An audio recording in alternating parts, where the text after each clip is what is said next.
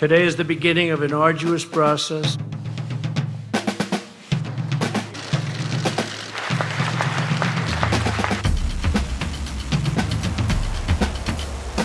We're starting that process very quickly. Very, very quickly. Absolutely. Yeah, we'll be verifying. It'll be verified. How is that going to be achieved, Mr. President? Well, it's going to be achieved by having a lot of people there.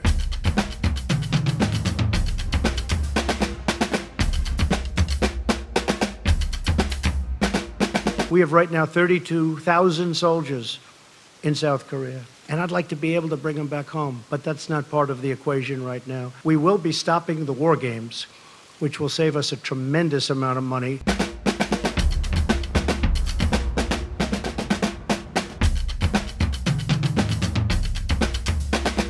The sanctions will come off when we are sure that the nukes are no longer a factor.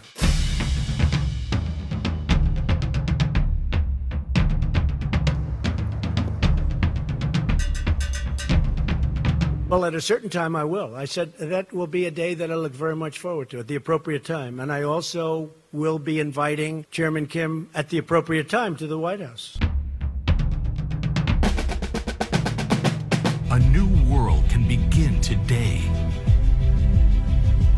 One of friendship, respect, and goodwill.